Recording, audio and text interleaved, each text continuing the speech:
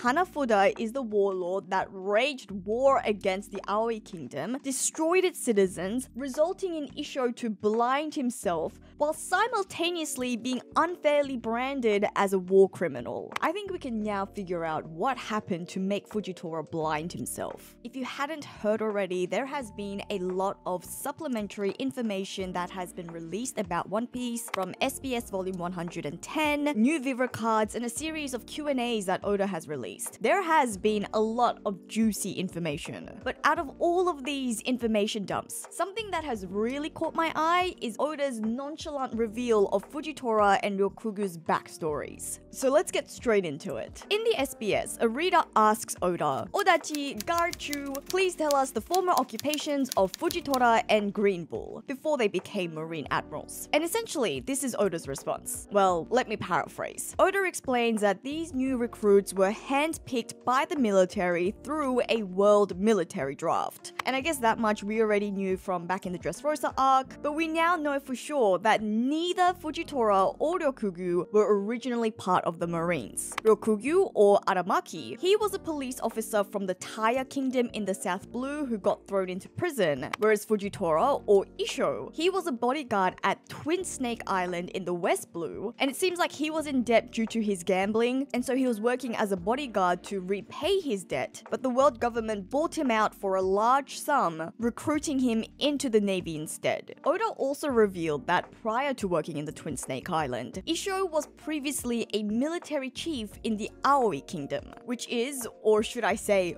was located in the Grand Line, and here's where things get really juicy. The Aoi Kingdom, which translates to Blue Kingdom, this kingdom no longer exists, and Isho actually came known to be a major war criminal, likely due to his actions during whatever took place that led to this Aoi Kingdom becoming destroyed. And like I said, we already knew that these two new admirals were recruited through an international military draft. And even when this was first mentioned in the Dressrosa arc, it did seem to suggest that neither of the two new admirals were actually a part of the Marines prior to this draft. They were enlisted into the Marines rather than a promotion given to lower ranked officers. But now that has been explicitly confirmed with further details, and better yet, with the new information about these dark prior lives of these two individuals. The first thing that I actually want to mention is, I think this really highlights just how desperate the Marines must have been. The Marines were so desperate that they recruited from outside of the Navy, outside of the existing Marine forces, for positions as high as the admirals. We know that in the case of all the former admirals, Sakazuki, Borsellino, Kuzan, they had all been part of the Marines for quite some time. They enlisted when they were young, and they steadily rose through the ranks, gaining that prestigious title of admiral when they had shown and proved their worth. Because when you think about it, the position of admiral isn't something that you would just give to anyone. They hold so much power, and under the fleet admiral is the highest rank within the Marines. So it's kind of crazy to think that the world government would give these positions to people who weren't already indoctrinated into that Marine ethos, into that Marine institution. And so for the world government to actually find it necessary to go through this process, to go through this drafting process, I think it really emphasizes just how dire the situation was after the Marineford War. I mean, we did see Kong express his concerns following the events of the Marineford War, especially about retaining the forces of the Marines. That was a problem that got compounded with Garp and Sengoku's resignations. And then you have to also factor in the fallout between Kuzan and Sakazuki, which as we know resulted in Kuzan also leaving the Marines. So I guess it does make sense the world government was in such a desperate position, and they really desperately wanted to fill in the hole, or the great holes, plural, that was left. But again, to fill those positions up with non-Navy men, non-Marine affiliated men, I think that says a lot. Because I would say that this has now resulted in two very loose cannons joining the Marines and joining the ranks of one of the most elite positions within the Marines. Two men who I actually think are liabilities. In the case of Aramaki, he's a fanatic who behaves wildly, erratically, and is a bit too over-eager. He's a zealot even for Sakazuki standards, and surely that's saying something. So even though he's loyal to the world government, this sort of fanaticism makes him super volatile, very unreliable. Whereas in the case of Isho, we almost have the other end of the spectrum. I would argue that Isho really isn't loyal at all. I mean, we have seen the fact that he is ready to put aside differences in some occasions to uphold his standing as a Marine officer, but we have also seen on countless occasions he has blatantly defied the role and his functions as a Marine Admiral. You know, he's let pirates go, or he even prioritized the slaves over the lives of the Celestial Dragon. Which is funny because if this is how Isho was going to behave anyways, Garp should have just taken this position long time ago and just done the same thing. I mean, I'm sure we all remember that Garp's reasons for never taking that Admiral position was because he didn't want to be one of the lackeys of the Celestial Dragons. Because it seems that this is a key responsibility, a key function as an Admiral. You have to answer directly to the Gorosei, and you have to prioritize the lives of Celestial Dragons over the citizens. But ironically enough, Isho has been doing the exact opposite. He's acted in ways that he knows is blatantly counterposed to the objectives, to the wishes and interests of the Celestial Dragons. Because we saw this very recently with the flashback to the last revelry when, again, he actually let the revolutionaries get away because they were helping the slaves. Again, these two are liabilities. But I guess in the world government's defense, it's not like they just went around and started recruiting just about anyone. You know, they didn't actually recruit from the revolutionaries or the pirates, for example. And we do now know that this selection pool, this drafting system, was limited exclusively to world government affiliated nations only. Because one of the questions that were asked through that Q&A series were, what kind of system is the world military draft that added Fujitora and Rokugyu to the Marines forces? And Oda answered, countries affiliated with the world government have their own soldiers for protection. Through the world military draft, the Marines strengthen their own military by drafting the most capable soldiers from these ranks. This draft also became a trigger for the recent 8-nation revolution, as the weakening of national defense forces may have contributed to the revolution's success. And so this information, coupled with what we got from the SBS, well, that makes things very interesting. Again, I just have to point out the irony here. It was the world's military draft that actually contributed to the success of the revolutions all around the world, which has in turn exposed the world government and the Marines to more further vulnerability. I guess this is Oda's way of saying desperate times do not call for desperate measures, but I digress, so let's get back to Isho. So obviously the most interesting, or at least for me, the most interesting thing about this teaser into Isho's background is his title of War Criminal. This immediately sets off so many questions, and I'm sure we've all been long curious about Isho's past and the reasons, what has led him to blind himself, but this information has taken that to a whole new level. On one hand, this backstory does seem like it could just be a reference to the real-life inspirations that has resulted in Isho's character. So as many of you may know already, all of the admirals are tributes to older Japanese actors. And it seems that in the case of Isho, he was based on Shintaro Katsu and one of his very well-known works, Zatoichi. So Zatoichi is the main character of a long-running Japanese film series. It focuses on a blind masseur cross-gambler who in secret is actually a very skilled swordsman. Zatoichi is known for his newfound compassion and his morality after having spent many years as a yakuza killing many people. So now his life revolves around repenting. And so with the information that we've gotten about Isho, you can clearly see the links there about a war criminal who is now living in remorse, living a more morally up upright life. So in that case, this could mean that Oda, if he decides to stay quite truthful to this real-life inspiration, then maybe Isho's current nature, his current characterization is just his reborn self. In reality, he did in fact commit war crimes, and following his rebirth, his spiritual rebirth, he has taken his own eyes out, unable to face what he's done, ashamed at what he's done. So that's one option. But let's be honest here, knowing One Piece and knowing the type of character that Isho is, I'm sure that this is just some classic misunderstanding. For one, when Isho commented on his blindness, he said that he blinded himself after he saw terrible things, not because he did terrible things. And maybe this is just me, maybe I'm reading way too much into it, but in my interpretation, that sort of dialogue or that sort of inner monologue, there's an implied passivity in that suggests that he wasn't the one responsible for those said terrible things. It's as if he was saying that he just couldn't bear to witness the terrible state of the world around him. And I don't know about you, but these circumstances surrounding Isho's dark past, well, I can't help but feel that this feels extraordinarily similar to the Kuma is a tyrant scenario. As you may remember, it was revealed in the Egghead Island arc that Kuma has just been deemed a tyrant because this was a false title given to him by King Bekori being the true tyrant himself. But because Sorbet Kingdom was affiliated with the world government, this unfair demonization of Kuma is the title that stuck, where in reality, this was all a lie that was spun to paint Kuma as a bad guy, when really he was just doing the right thing.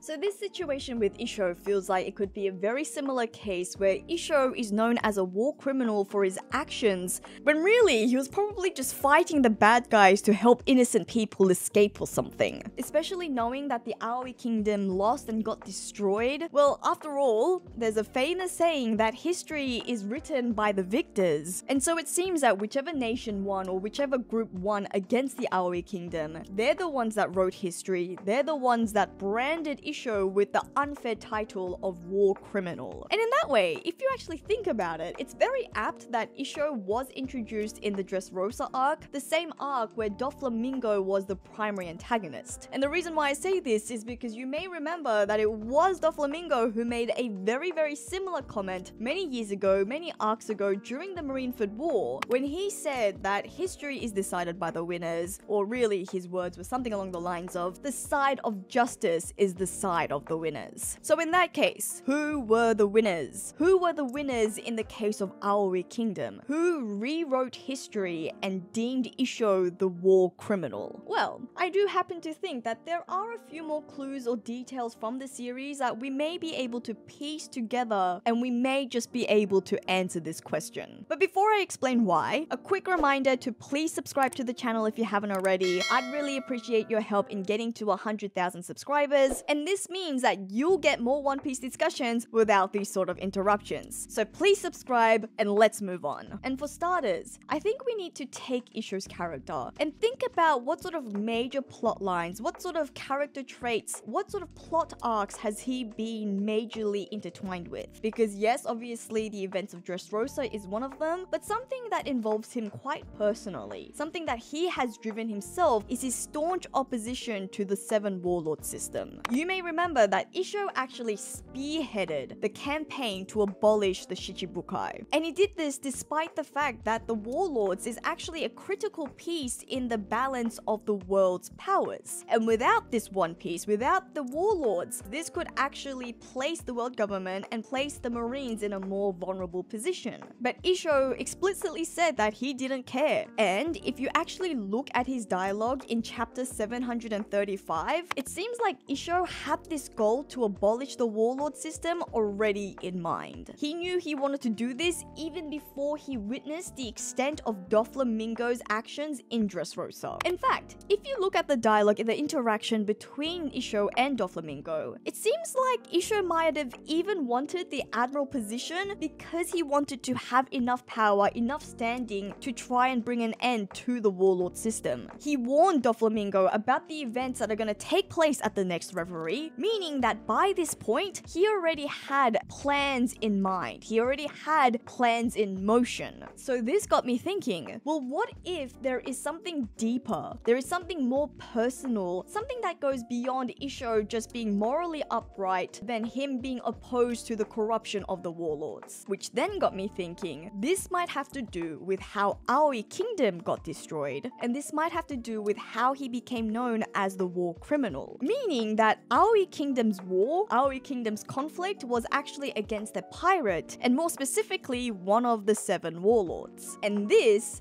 is why Isho is so passionate about the cause. Now granted, we really don't have a lot of information about the earlier days of any of the warlords to suggest that they're somehow intertwined with Isho and the Aoi Kingdom, but I guess you could just outright rule out Doflamingo because there's no way that Isho would have worked with him at Dressrosa, even if it was just for a brief period, if it was in fact Doflamingo who tried to take over Aoi Kingdom and he's the one that decimated all of its citizens. We know that Isho is too principled of a man to have done that. But there is actually one warlord who has stuck out and has piqued my interest, and that warlord is Hanafuda, the warlord that Ace defeated 4 years ago. So as a character who's only been introduced by way of an SBS, we really don't actually know all that much about Hanafuda either. In fact, we probably know less about him than any of the other warlords. Call me crazy, but I do think that there may be clues that suggest that Hanafuda is the warlord that waged war against the Aoi Kingdom, destroyed its citizens, resulting in Isho to blind himself while simultaneously being unfairly branded as a war criminal. Okay, so humor me and picture this scenario. Many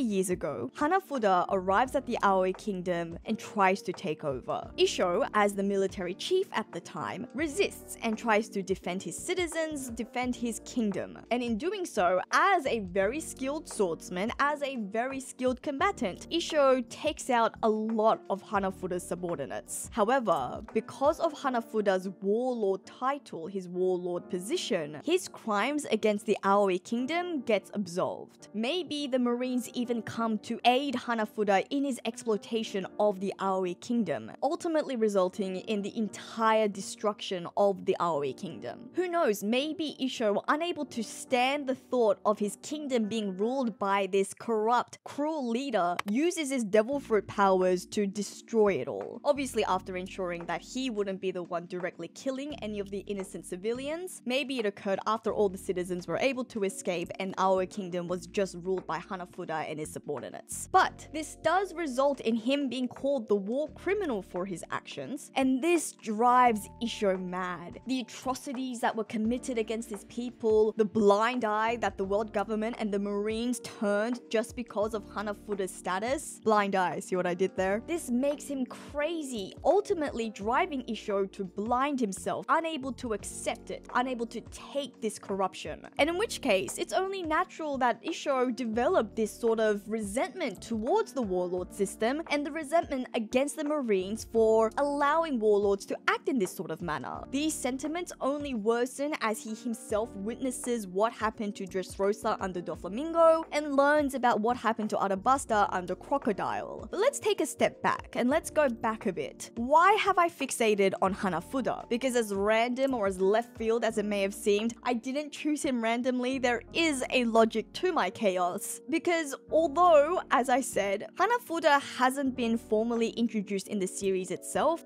but we do know some interesting details about him by way of SBS Volume 109. Oda reveals some very interesting details, namely that his hobby was to collect ancient Zoan devil fruits. Another very interesting fact is his name, Hanafuda. And Hanafuda is actually the name of a Japanese playing card game. And I have to say, these two pieces of information, well, this seems quite familiar. When it comes to the playing card game, we know that playing cards, that's a motif that we saw very recently in the Wano arc amongst Kaido's beast pirates. And it just so happens to be that the beast pirates are made up of Zoan devil fruit users, and when it comes to Kaido's top officers, ancient Zoan devil fruit users. And the reason why I bring this up is because it begs begs the question of whether Hanafuda was once somehow affiliated with Kaido. Maybe Hanafuda was actually one of the Beast Pirates before breaking away, before he made a name for himself to earn the almighty warlord title. But despite leaving the Beast Pirates, he was still influenced by Kaido and his time at Wano, because the timeline could work. We know that Kaido took over Wano 28 years ago. Having witnessed Kaido's actions at Wano, maybe Hanafuda was inspired to try and do the same thing, and he tried to replicate this at Aoi Kingdom. And the reason why I bring this up is because of Isho's own seeming connections to Wano. Isho's attire seems to be very much influenced by traditional Japanese clothes, and we know that he's dressed like this for a long time because of drawings from when he was a child. And so with Wano being very much the representative of Japan in the One Piece universe, well, this has always raised questions about Isho's own heritage, whether he himself is actually from Wano. Well, this got me thinking, maybe the Wano connection is actually via Hanafuda. And look, maybe that's a bit of a stretch, but there is another reason why I've chosen Hanafuda, and that was really just via the process of elimination. I mean, I've already said why I don't think it could be Doffy, but even the other characters, characters like Jinbei and Kuma, you can almost immediately rule out. Even Boa Hancock, I don't think it would be in her nature. There's nothing to suggest that she ever tried to take over a kingdom. The only other possibly plausible connections would be Moria, who, funnily enough, has his own connection to Wano, and potentially Crocodile. But even in both their cases, we know that Moria only gained his warlord title after establishing Thriller Bark. And in the case of Crocodile, he chose Arabasta specifically because of its connections to Pluton. Because of Hanafuda being almost a blank state and not having detailed historical information, it seems like out of the warlords, he would make the most sense. Anyways, until I'm proven right, or until what is most likely, I am proven terribly, terribly wrong, those were some of my ideas when I first read about Isho's storied past. And now that I've shared my thoughts, please share yours by leaving a comment below. Let me know what you think about my speculations. If you've enjoyed today's discussion, please like and share the video, and please do subscribe. You can also support the channel further by becoming a member like these wonderful, wonderful people. But as always, thank you so much for listening to another one of my ramblings. This is JoyGirl, and I'll see you again soon.